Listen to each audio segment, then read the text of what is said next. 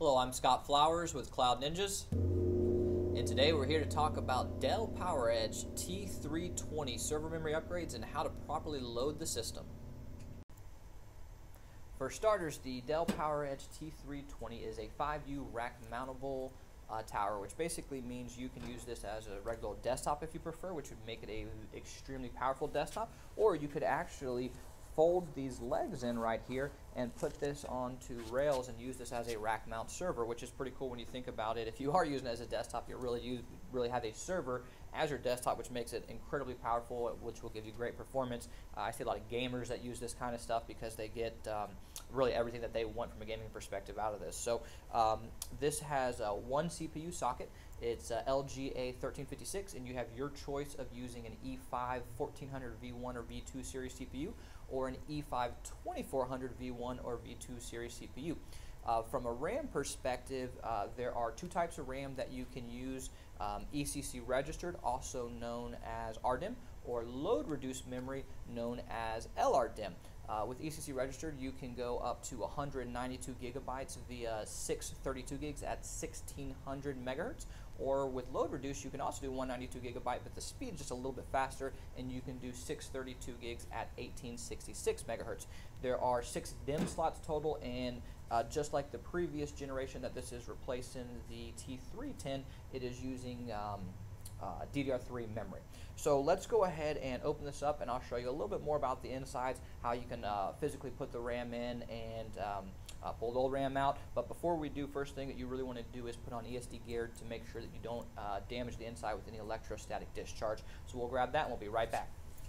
Now that we have our Esd Gear on, we're good to open the machine. You will notice that we have flipped it to its side, folded the legs in. It's just easier to work on it this way. If you want to have it standing up and work on it because you're using it as a desktop, that is completely fine.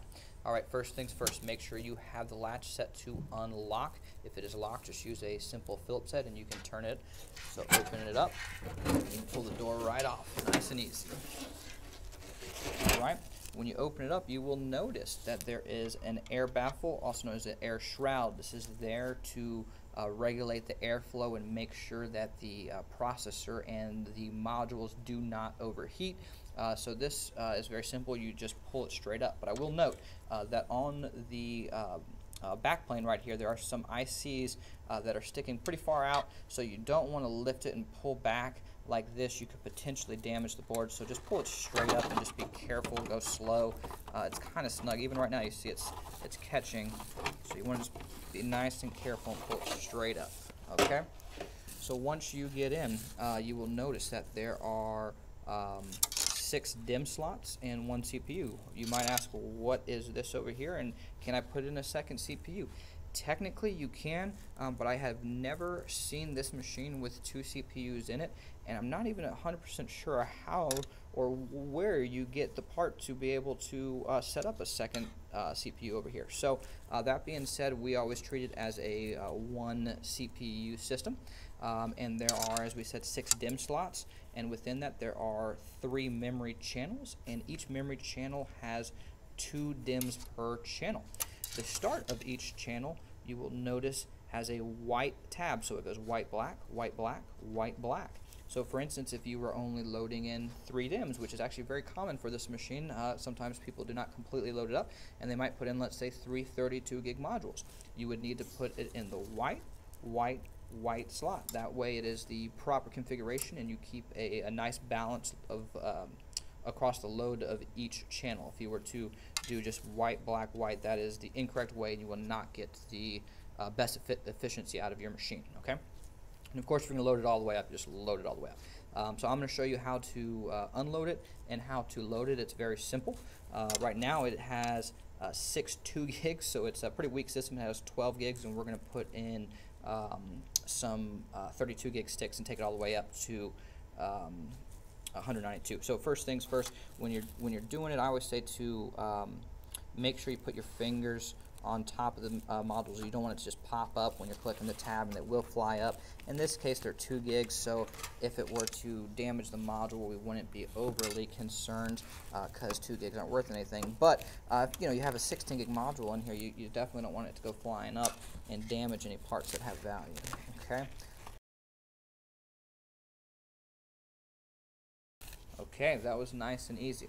Now we're going to load it. And one thing I will note when you're loading it, personally I find it easier if you start on the inside as opposed to the outside, assuming you're maximizing everything and you're putting all 6 slots in. If you're only putting 3, then that goes against everything I just said because you're going to use all the whites. But if I'm putting all 6, I start here just because if you start over here and then you have these 5 filled and you just put the last one in, it's a tight fit in between the heatsink and the last module. And again, you don't want to damage any parts, so I just do things like that to make it easier on myself. I would also like to note you have a notch right here called the key.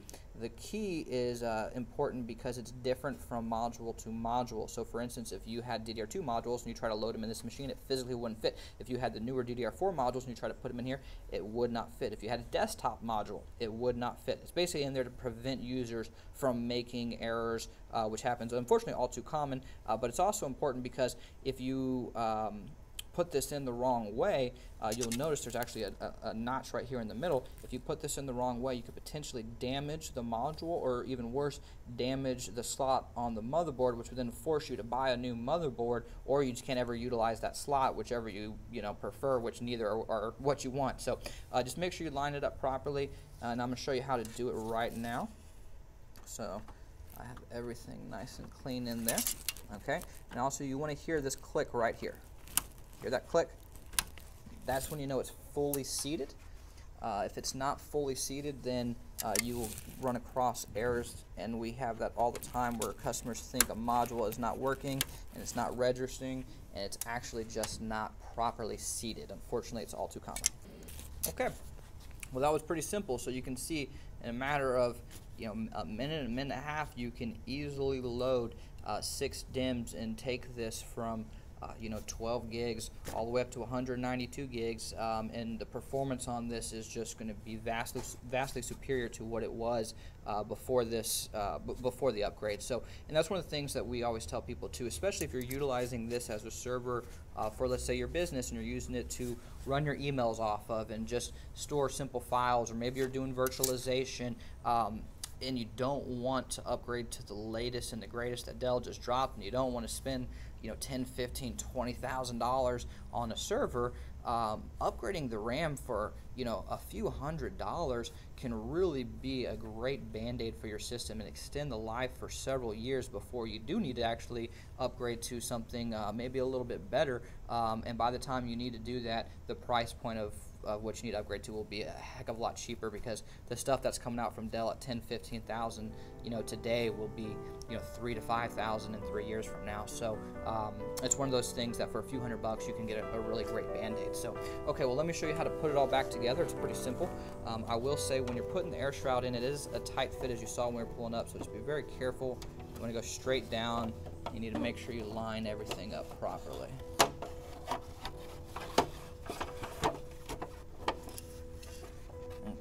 So we got the air shroud in, it's in nice and secure, and then you simply just put the top back on. And I will note when you're putting the top on, it is helpful to do that, otherwise it won't close. Alright, well thanks again for stopping by. If you need to upgrade your T320 or you have any questions, feel free to reach out to sales@cloudninjas.com. That's sales@cloudninjas.com. Thanks again for stopping by.